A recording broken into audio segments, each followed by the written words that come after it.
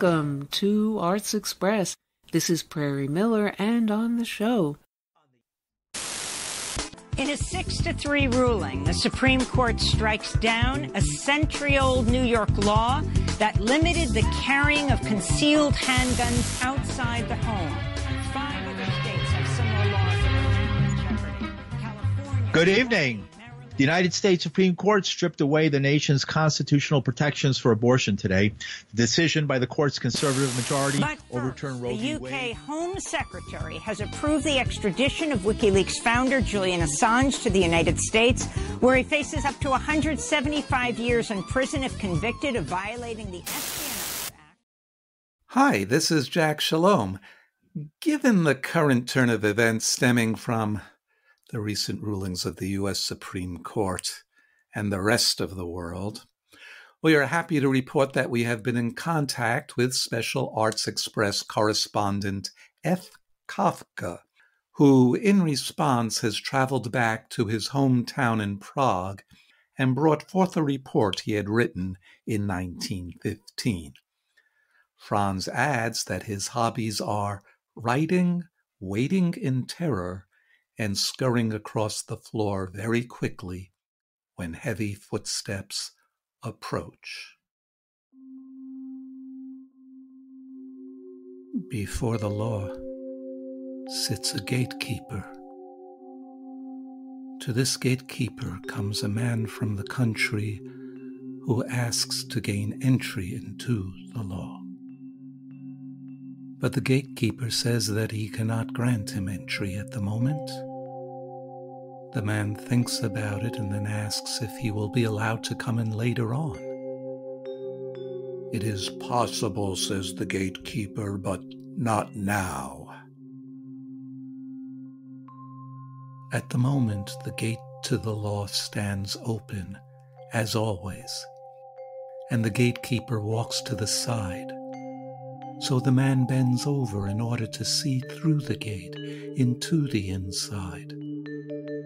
When the gatekeeper notices that, he laughs and says, "If it tempts you so much, try it in spite of my prohibition. But take note, I am powerful, and I am only the most lowly gatekeeper. But from room to room stand gatekeepers, each more powerful than the other. I can't endure even one glimpse of the third." The man from the country has not expected such difficulties. The law should always be accessible for everyone, he thinks. But as he now looks more closely at the gatekeeper in his fur coat, at his large pointed nose and his long, thin black Tartar's beard, he decides that it would be better to wait until he gets permission to go inside. The gatekeeper gives him a stool and allows him to sit down at the side in front of the gate. And there he sits for days and years. He makes many attempts to be let in, and he wears the gatekeeper out with his requests. The gatekeeper often interrogates him briefly, questioning him about his homeland and many other things, but they are indifferent questions, the kind great men put. And at the end, he always tells him once more that he cannot let him inside yet. The man, who has equipped himself with many things for his journey, spends everything, no matter how valuable, to win over the gatekeeper. The latter takes it all, but as he does so says, "I'm taking this only so that you do not think you have failed to do anything." During the many years, the man observes the gatekeeper almost continuously. He forgets the other gatekeepers, and this one seems to him the only obstacle for entry into the law. He curses the unlucky circumstance in the first years thoughtlessly and out loud later. As he grows old, he still mumbles to himself. He becomes childish, and since in the long years studying the gatekeeper, he has come to know the fleas in his fur collar.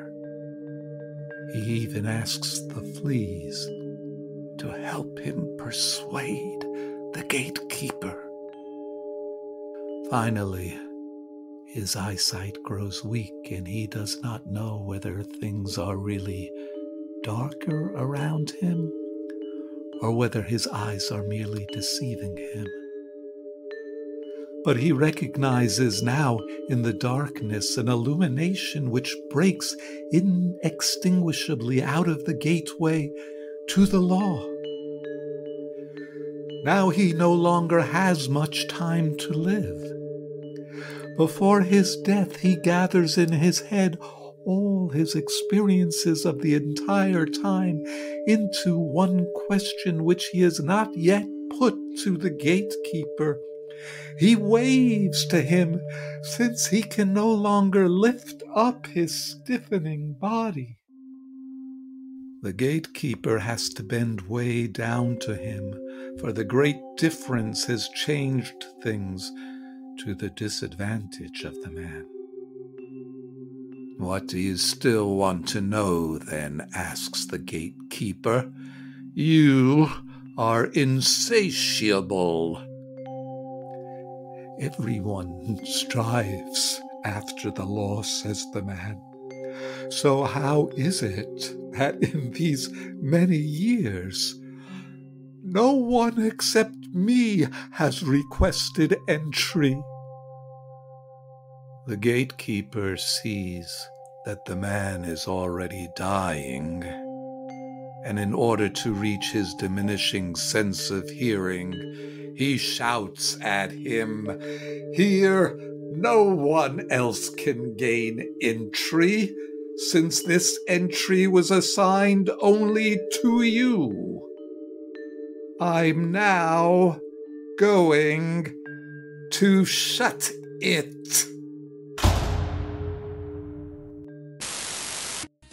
The UK Home Secretary has approved the extradition of WikiLeaks founder Julian Assange to the United States, where he faces up to 175 years in prison if convicted of violating the espionage.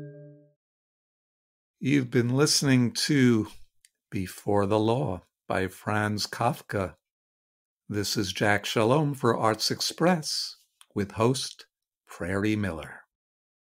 And coming up next on the show, in other news, in the Arts Express Cancel Culture Uncancelled episode this week, who buried the arrest warrant for 67 years against Miss Roy Bryant, alias Carolyn Bryant Dunbars, in the cellar of a Mississippi courthouse against the woman whose charges against 14-year-old Emmett Till of a black child daring to whistle at a white woman, which led to his kidnapping, horrific torture, and lynching, and cover-up of a horrendous racist crime that jolted the nation and the world. And with the Till family now demanding the arrest warrant against Bryant, who is still alive, be served against her. Meanwhile, back in 1959, famed film and television screenwriter and playwright Rod Serling appeared on The Mike Wallace Show, describing how his attempt to present a TV drama about the tragedy of Emmett Till was censored and crushed into oblivion, and was what actually led him to create that historic show, The Twilight Zone, an alternative in the face of U.S. censorship and, well, the Twilight Zone of television in America. An alternative means for him to covertly connect social issues through science fiction and fantasy instead. Said Serling, the writer's role is to be a menacer of the public's conscience, and he must focus on the issues of his time. Have things changed much since then? Not likely. With its more contemporary manifestation, cancel culture, very much alive and well today. Here's that Rod Serling interview with Mike Wallace back then.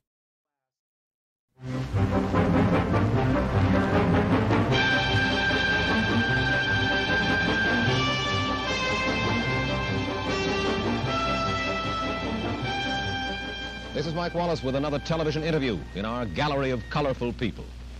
In television drama, few names have the prestige of that of our guest.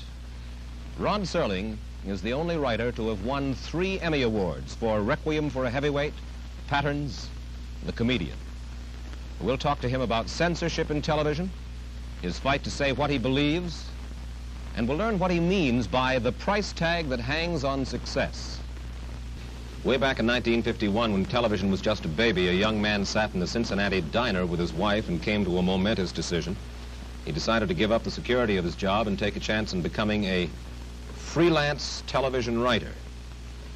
Rod, first of all, let me ask you this. What was it that brought that decision about? Was it a burning desire to write because you felt that you had to say something, or was it just a way to make more money?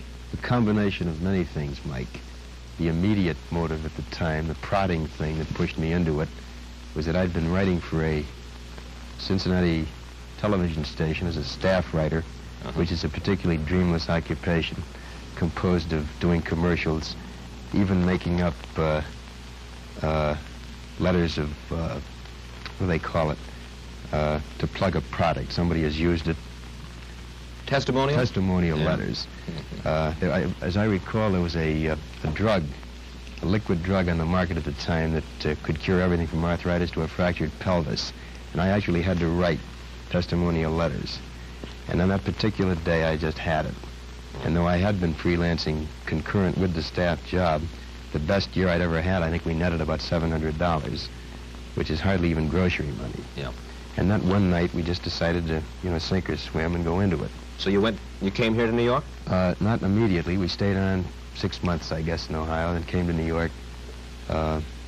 Started principally in Lux Video Theater, then live and half-hour emanating from New York.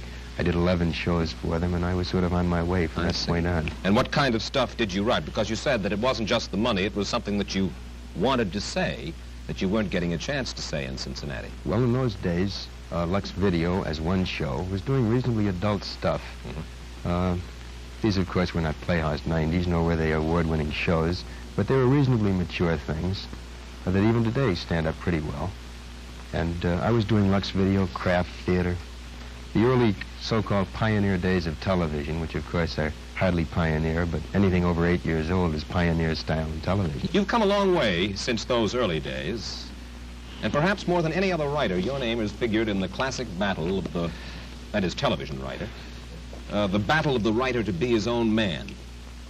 What happens when a writer like yourself writes something that he really believes in for television? I'm not sure I understand the question, Mike. What happens, you mean, in terms of... Well, we hear a lot about censorship of the writer on TV. We've heard a good deal about it in your own case especially.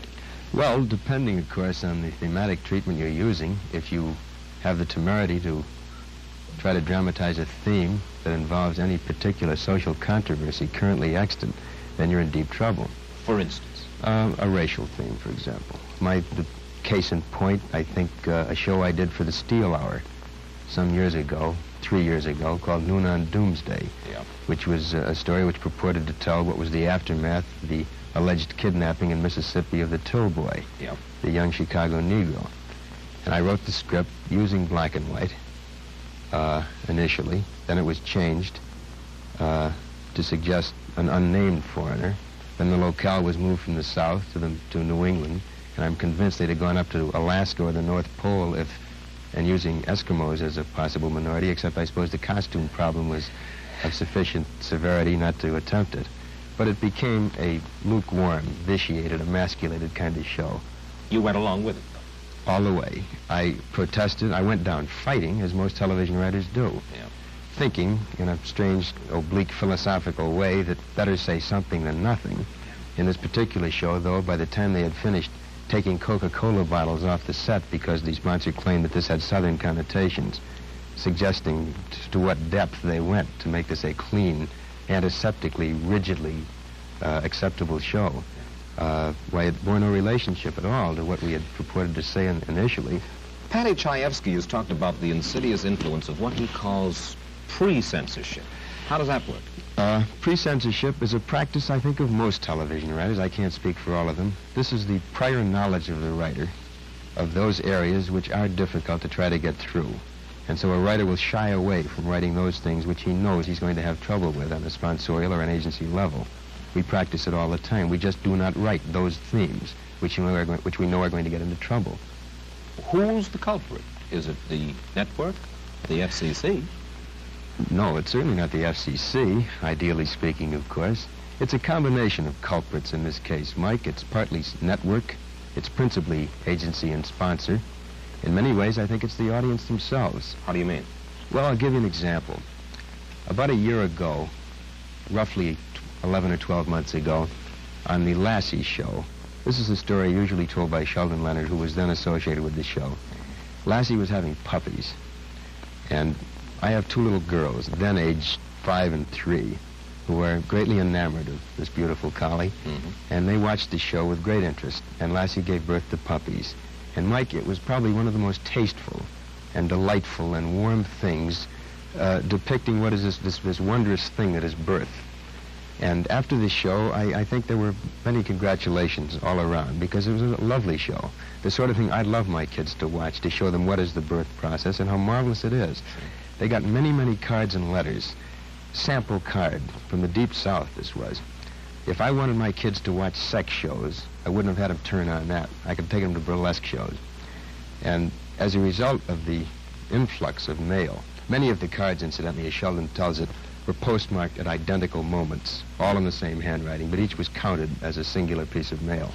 And as a result, the directive went down that there would be no shows having anything to do with puppies, that is, in the actual birth process. Well, obviously, it is this wild lunatic fringe of letter writers that greatly affect what the sponsor has in mind. You can understand the position of the sponsor, can't you? In many ways, I suppose I can. He's there to push a product. He has a considerable stake, thus, in what goes on the air. Most assuredly. And in those cases where there is a problem of public taste, in which there is a concern for eliciting negative response from a large mass of people, I can understand why the guys are frightened. Sure. I don't understand, Mike, for example, other evidences and instances of intrusion by sponsors. For example, on Playhouse 90, not a year ago, a lovely show called Judgment at Nuremberg. I think probably one of the most competently done and artistically done pieces that 90's done all year. In it, as you recall, mention was made of gas chambers. Yeah. And the line was deleted, cut off the soundtrack. And it mattered little to these guys that the gas involved in concentration camps was cyanide, which bore no resemblance, physical or otherwise, to the gas used in stoves. They cut the line. Because the sponsor was... He did not want that awful association made between what was the horror and the misery of Nazi Germany with the nice chrome, wonderfully antiseptically clean, beautiful kitchen appliances that they were selling. Yeah. Now, this is an example of sponsor interference which is so beyond logic and which is so beyond taste. This I rebel against. You've got a new series coming up called The Twilight Zone. You are writing as well as acting executive producer on this one. Who controls the final product, you or the sponsor? We have what I think, at least theoretically anyway, because it hasn't really been put into practice yet, a good working relationship, where in questions of taste, in questions of the art form itself, in questions of drama, I'm the judge, because this is my medium and I understand it. I'm a dramatist for television. This is the area I know. I've been trained for it. I've worked for it for 12 years. And the sponsor knows his product, but he doesn't know mine. So when it comes to the commercials, I leave that up to him. When it comes to the story content, he leaves it up to me. Has nothing been changed in the... We changed in 18 scripts, Mike. We have had one line changed, which, again, was a little ludicrous, but of insufficient basic concern within the context of the story, not to put up a fight. On a bridge of a British ship, a sailor calls down to the galley and asks, in my script, for a pot of tea, because I believe that it's constitutionally acceptable in the British Navy to drink tea. Yeah. One of my sponsors happens to sell instant coffee, and he took great umbrage, or at least minor umbrage anyway, with the idea of saying tea. Well, we had a couple of swings back and forth, nothing serious, and we decided we'd ask for a tray to be sent up to the bridge. But in 18 scripts, that's the only conflict we've had. Well, They've passed what? I mean, every script. Is pre-censorship, though, involved? Are you simply writing easy? In this particular area, no, because we're dealing with a half-hour show, which cannot probe like a 90, which doesn't use scripts as vehicles of social criticism. These are strictly for entertainment. These are potboilers. Oh, no, I wouldn't call them potboilers at all. No, these are very adult, I think high-quality, half-hour, extremely polished films. But because they deal in the areas of fantasy and imagination and science fiction and all of those things, there's no opportunity to cop a plea or chop an axe or anything. Well, you're not going to be able to cop a plea or chop an axe because you're going to be obviously working so hard on the Twilight Zone that, in essence, for the time being and for the foreseeable future, you've given up on writing anything important for television, right? Yeah. Again, this is a semantic thing. Important for television, I don't know. If by important you mean I'm not going to try to delve into current social problems dramatically, you're quite right, I'm not. You told Kay Gardella of the New York Daily News this. You said, professionally, I don't think Twilight Zone will hurt me, but I must admit I don't think it'll help me either. I'm stepping out of the line of fire. You've had it as far as trying to beat your brains out. Would you just read me the first two lines, Mike? Professionally, I don't think Twilight Zone will hurt me, but I must admit I don't think it'll help me. I never said that. I'm convinced it'll help me. I have great pride in this show. In 11 or 12 years of writing, Mike, I can lay claim to at least this. I have never written beneath myself. I've never written anything that I didn't want my name attached to. I have probed deeper in some scripts, and I've been more successful in some than others. But all of them that have been on, I'll take my lick. They're mine, and that's the way I wanted them. Somebody asked me the other day if this means that I'm going to be a meek conformist, and my answer is no. I'm just acting the role of a tired nonconformist. And I don't want to fight anymore. I don't want to fight anymore. I don't want to have to battle sponsors and agencies. I don't want to have to push for something that I want and have to settle for second best. I don't want to have to compromise all the time, which in essence is what the television writer does if he wants to put on controversial themes. Well, then why do you stay in television? I stay in television because I think it's very possible to perform a function of providing adult, meaningful, exciting, challenging drama without dealing in controversy necessarily. This, of course, Mike, is not the best of all possible worlds. I am not suggesting that this is at the absolute millennium. I think it's criminal that we're not permitted to make dramatic note of social evils as they exist, of controversial themes as they are inherent in our society. I think it's ridiculous that drama, which by its very nature should make a comment on those things that affect our daily lives, is in the position, at least in terms of television drama, of not being able to take this stand. But these are the facts of life. This is the way it exists. And they can't look to me or Shaefsky or Rose or Gore Vidal or J.P. Miller or any of these guys as the precipitators of the big change. It's not for us to do it. Of course, Shaefsky got out of television. Yeah, he did. And I can't knock that. I think this takes a relative degree of guts to leave a medium that's made you as sociable, as a kind of a household name. Patty was the first guy to kind of lend stature to the television writer. Prior to Patty Shaefsky, most of us were considered to be two-headed hacks who worked around the clock and used boy-girl situations in any one of 5,000 different routine manners. But Patty gave us a stature. And I respect Patty's decision to leave. He felt that he wasn't satisfied with doing things half-best. Do you think you could make it outside of television? Me? Yeah. I'm not sure I could. And I suppose this is an admission of a kind of weakness, or at least a sense of insecurity on my part. I've never had a Broadway play produced. What few motion pictures I've written have been somewhat less than spectacular. And I suppose I stay in the medium partly as an admission of I want to stay in the womb. This is the medium I understand. These are the tools and techniques that I've been versed in for many years. Maybe I don't want to, get stuck up on the board and get shot at with darts in a Broadway play when I'm not sure I'm prepared for it. But Patty was willing to take the chance. Gore Vidal writes novels. Bob Arthur did Broadway. What about you in novels? Ultimately, I'd love to write a novel, and I think next year I'll start my play. Requiem was under option. It was written as a play, and I gave them their money back, and I want to do it over again. But I stay in the medium also because I happen to like the medium. Herb Brodkin, who was a TV producer who was associated with some of your earlier plays, has said this about you. He said, Rod is either going to stay commercial or become a discerning artist, but not both. I remember the quote. He gave it to Gilbert Milstein when Milstein was doing a profile on me in the New York Times. I didn't understand it at the time. I failed to achieve any degree of understanding in the ensuing years, which are 3 in number. I presume Herb means that inherently you cannot be commercial and artistic. You cannot be commercial and quality. You cannot be commercial concurrent with having a preoccupation with the level of storytelling that you want to achieve. And this I have to reject. I think you can be, I don't think calling something commercial tags it with a kind of an odious suggestion that it stinks, that it's something raunchy to be ashamed of. I don't think if you say commercial means to be publicly acceptable, what's wrong with that? As long, the essence of my argument, Mike, is that as long as you are not ashamed of anything you write, if you're a writer, as long as you're not ashamed of anything you perform if you're an actor, and I'm not ashamed of doing a television series. I could have done probably 30 or 40 film series over the past 5 years.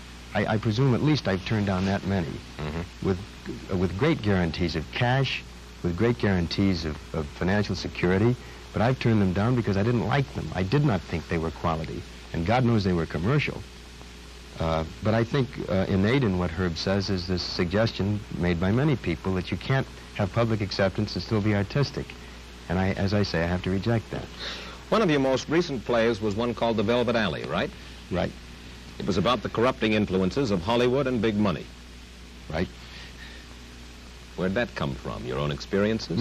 Part of it was very autobiographical. Part of it was a composite of observation of other people involved. Well, what do you mean by the corrupting influence of Hollywood and big money? What is that? What are you saying? I didn't mean to suggest that corruption had a geographical tag, that it was necessarily the corruption of Hollywood. What I tried to suggest dramatically was that when you get into the big money, particularly in the kind of detonating, exciting, explosive, overnight way that our industry permits, there are certain blandishments that a guy can succumb to, and many do. Such as?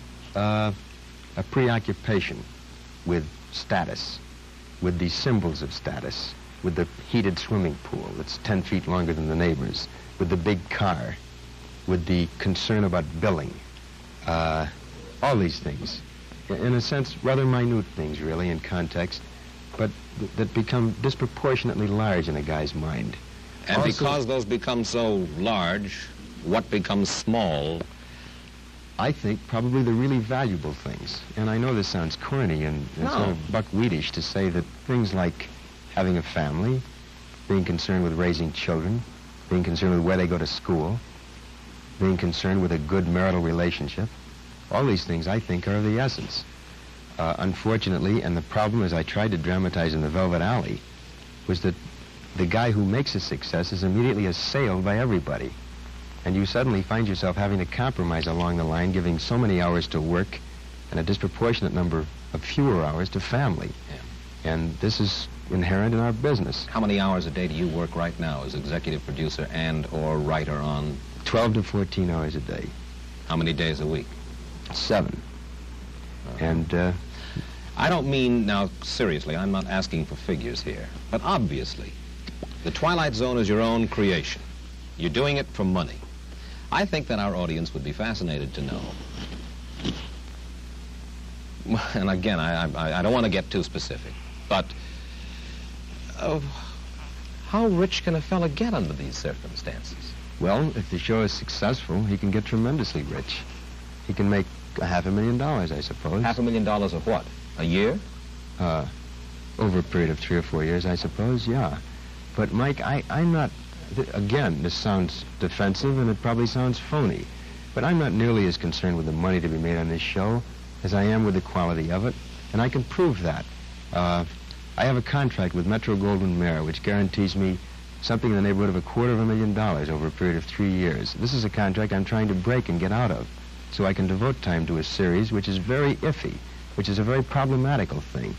It's only guaranteed 26 weeks, and if it only goes 26 weeks and stops, I'll have lost a great deal of money. But I would rather take the chance and do something I like, something I'm familiar with, something that has a built-in challenge to it. It's even possible, though, that if it is a success, you could make well over the $2 million that you suggested, right. 4 years, $500,000 apiece. Quite right, but I happen to feel, after a year and a half of working 12 to 14 hours a day, it's worth it. And I think I rate it. I think anybody does who works that hard and can create an idea.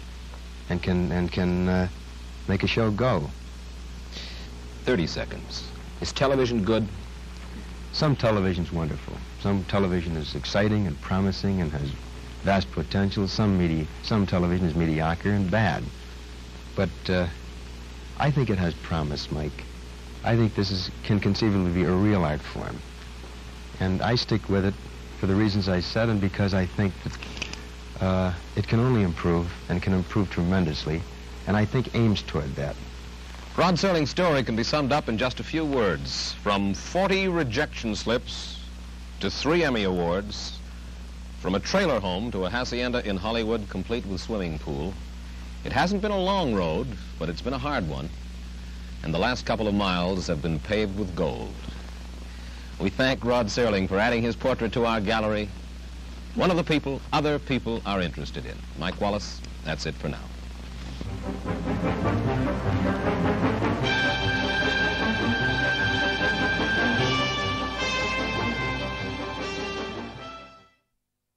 And now on Arts Express, apparently the racist police murder of George Floyd in 2020 didn't stop there.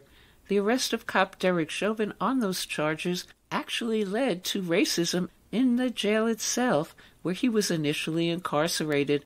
Guards of color there at that Minnesota Ramsey County jail have filed a racial discrimination lawsuit, still pending, charging that they were barred or reassigned from that floor, detaining Chauvin by a white lieutenant solely based on their race. And that incident is now the subject of a docudrama, Terrence Tykem's When George Got Murdered, and our guest on the show is actor and TV talk show host Montel Williams, who stars in the film as an exasperated officer at that jail who is powerless to deal with the situation. First, some scenes from When George Got Murdered, then Montel Williams, and the writer-director Terrence Tykem joining in later during the conversation.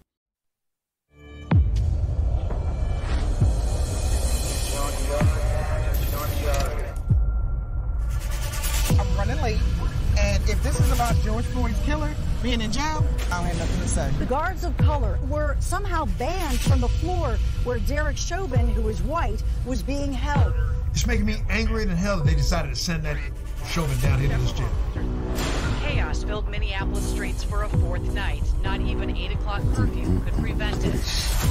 We've never had an ex-cop being held in our prison who happened to suffocate the life out of a handcuffed man for 8 minutes and 46 seconds on camera for the whole damn world to see. Hey, Chauvin. Chauvin. Man, this cop sure picked a hell of a time to set the world on fire. You might want to tell the warden that now the media has gotten word that none of the black guards, not one, is being allowed to work the block where Chauvin is being held. Damn. Man, I can't believe they got this clown on the same block as us, man. This is C.O. Jordan. I won't be returning back to work at the facility until this is addressed in one form or another. But the way they killed that man got everybody traumatized. You seen it. This man was murdered by police. How many times we gotta see that man get killed? Are you still wearing your uniform when you're not going to work today? Well, babe, I was, but I changed my mind. I will never forget where I was when that man George got murdered. Babe, it could have been me. I'm gonna burn this whole city down.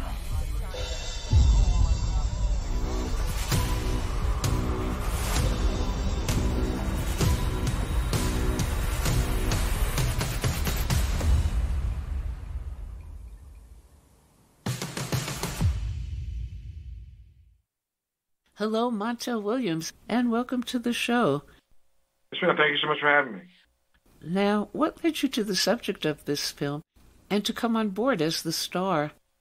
I like everyone else in this country, is deeply involved in thinking about the George Floyd murder when it happened. So I literally got involved in this film when Terrence, who's the director, reached out and asked me to do a role for him. So that's what led me to the film, and that's how I got involved. And at the heart of this film is asking the question, where were you when George Floyd was murdered? So where were you then? I was traveling. I didn't see the video clip until later on that day, so I was appalled. I think most people saw it before I got to see it, and I was as appalled as the rest of the world was. Now, ironically, the racism of this case was followed by racism against the officers of color in the jail following Chauvin's arrest and their segregation from his floor. Why was it important for you to tell their story as well, and any related interviews and research?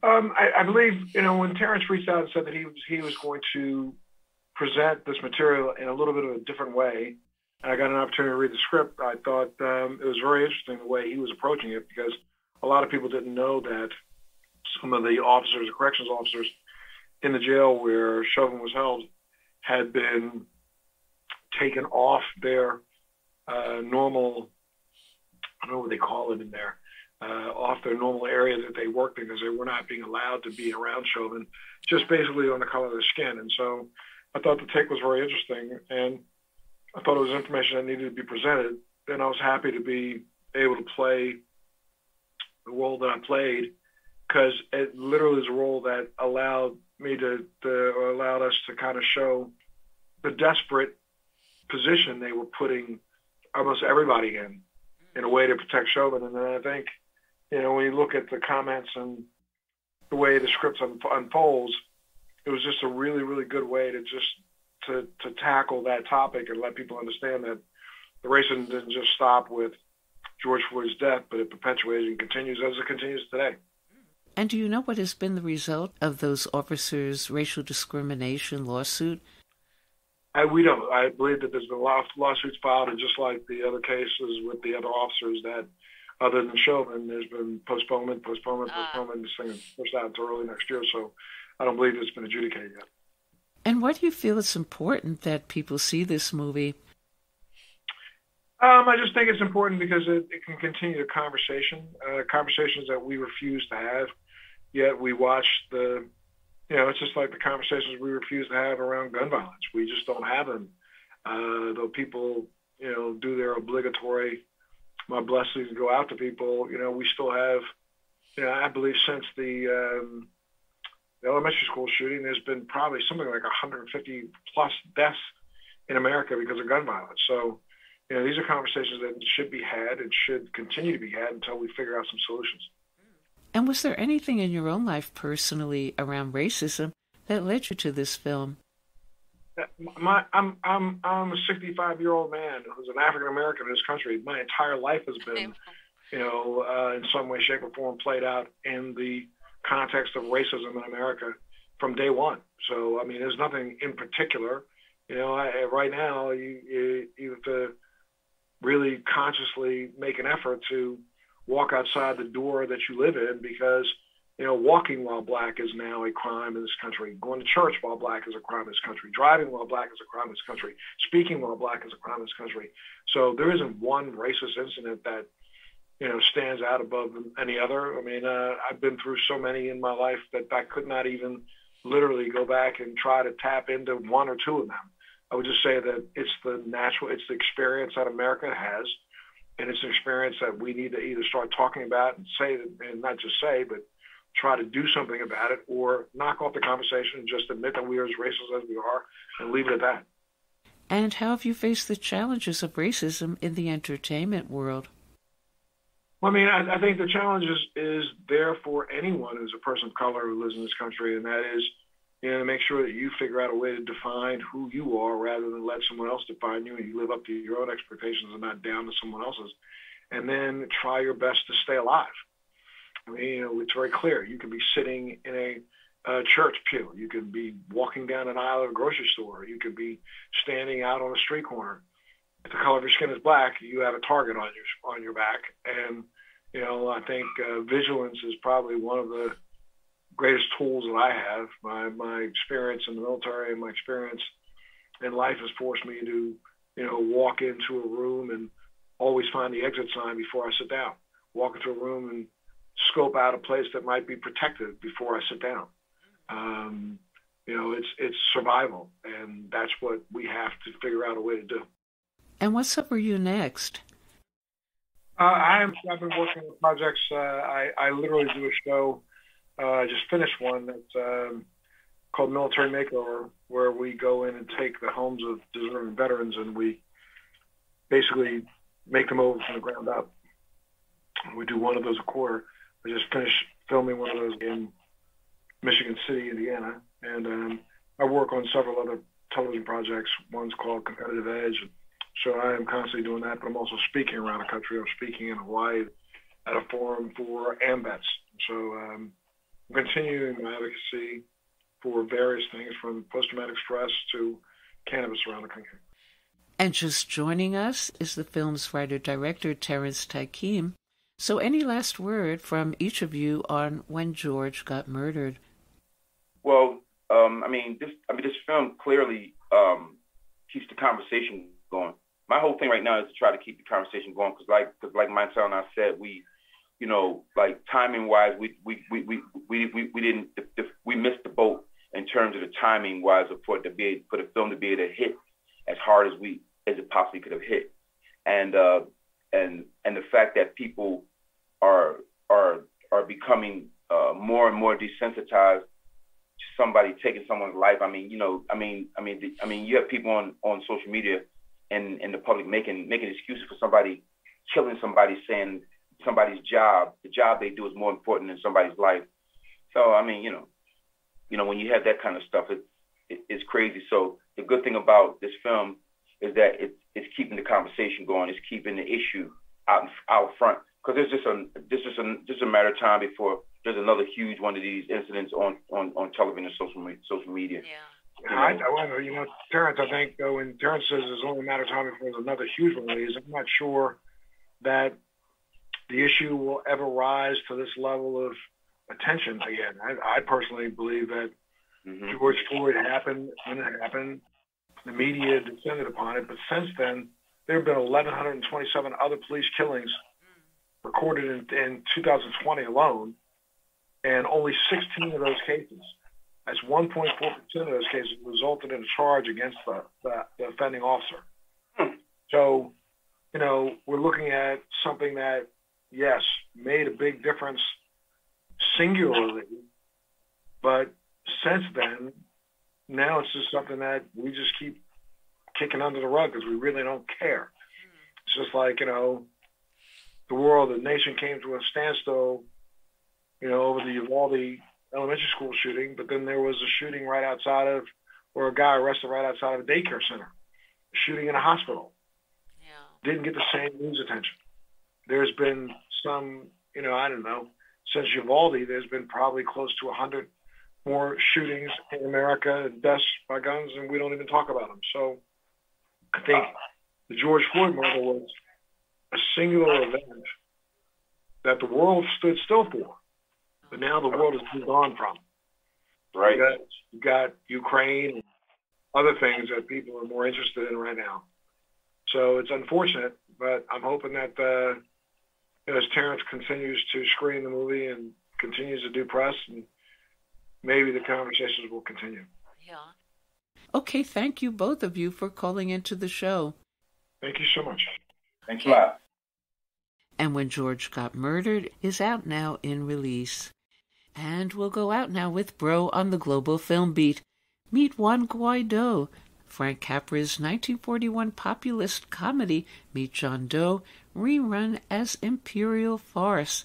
And that self-proclaimed Venezuelan president and U.S. puppet who, quote, simply hides behind what for Capra were the forces of an ever-growing threat of corporate media fascism.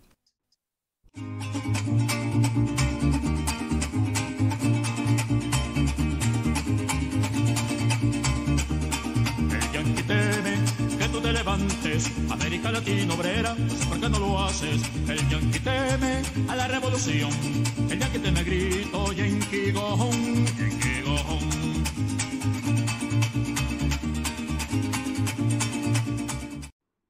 This is Bro on the Global Film Beat, Breaking Glass. Today's episode, Meet Juan Guaido, Capra's Depression-era comedy replayed as imperial farce.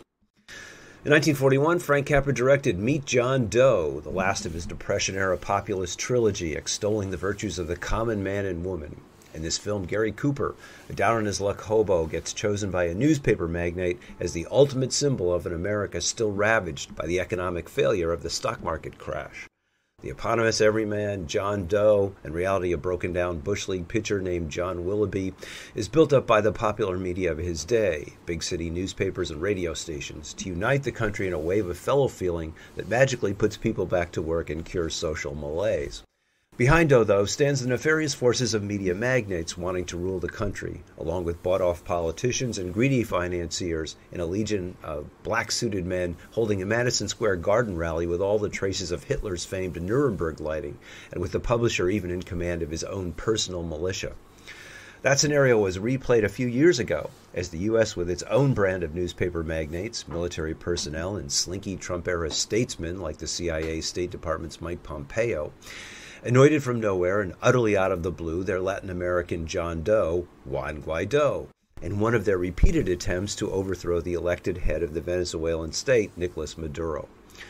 Elected head of the rival National Assembly in January 2019, Guaido, barely known in the country outside political circles, then announced himself president and was quickly recognized by the U.S., Canada, and the EU. Just as in Capra's fable, this John Doe was built up by the corporate media, and particularly by the financial press, which quickly took an unknown and made him into a hero of the people. And being named one of its 100 most interesting people of 2019, Time magazine extolled the virtues of a leader who was young, energetic, articulate, determined, and possessed with the mother of all virtues, courage. The Wall Street Journal quoted a Jesuit priest who claimed this hand-picked man of the people looks like he belongs in the barrio, while Bloomberg Financial News hailed him as someone who is engaged in building unity. In Capra's film, John Doe struggles mightily to live up to the image that is created for him by the media, eventually beginning to believe he is the common man so fed up with his despondent situation that he will commit suicide on Christmas Eve, but who then believes in communitarian goodwill. Venezuela's John Doe has also struggled to maintain the image the U.S. press has created for him. 4 short months after he declared himself president, Guaido called for an insurrection against Maduro, which was unsuccessful, as the military and those in the barrios have repeatedly backed Maduro, contrary to the testimony of WSJ's Jesuit. 2 months later, Guaido's representatives in right-wing Colombia were accused of embezzling up to $60,000, supposedly to pay for soldiers defecting from Venezuela, but, so the accusations say, instead spent on parties and nightclubs. Worse yet, that September, a coup attempt, again originating from Colombia, led by 2 American Special Forces agents, who wanted in return for a successful takeover $213 million from Venezuela's future oil revenues, and which envisioned Maduro carted off to a U.S. jail, where he would face a Noriega-style trial, ended with the coup squelched and the 2 Americans in jail.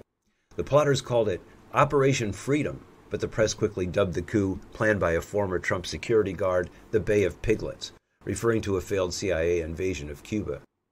As to Guaido's vaunted courage, after his failed call for an uprising, the Venezuelan foreign minister accused him of hiding out in the French embassy.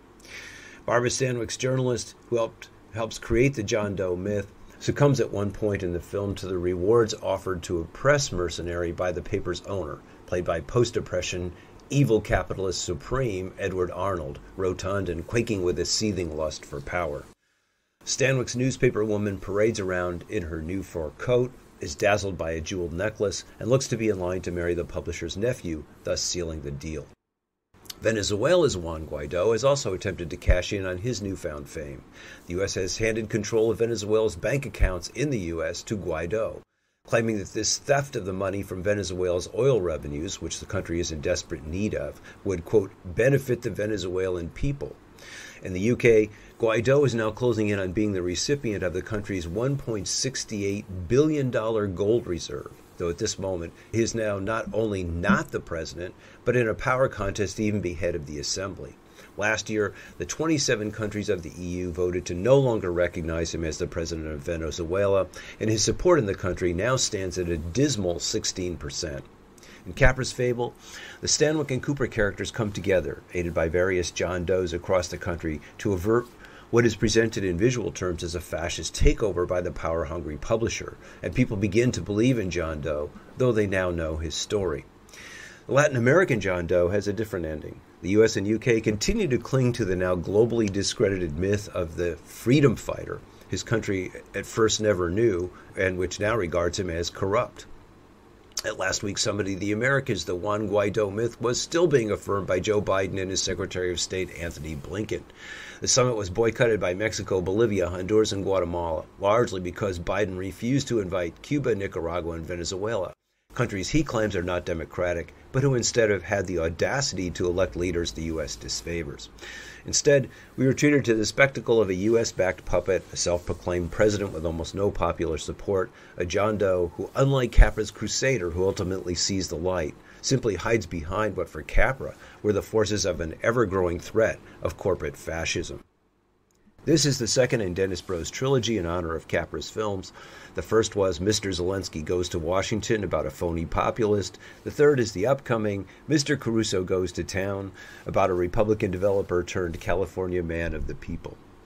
And this is Bro on the Global Film Beat, Breaking Glass.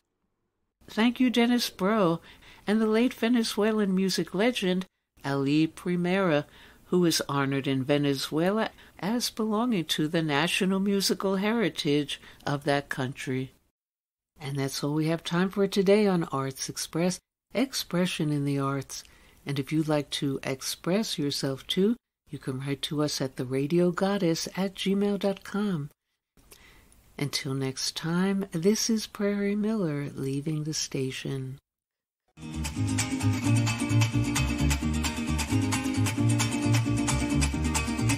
Y viene remontando el Amazonas el grito rebelde del carioca, y viene a unirse con su hermano, el obrero venezolano. América Latina obrera, América Latina obrera, América Latina.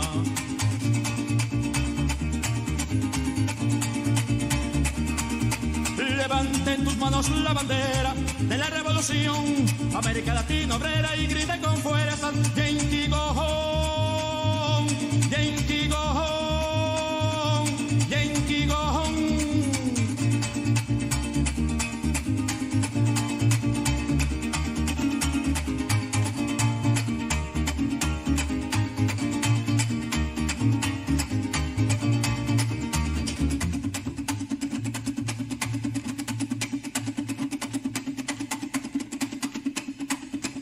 Gringo, go home. Los obreros de América Latina te dicen, gringo, go home, Yankee, go home.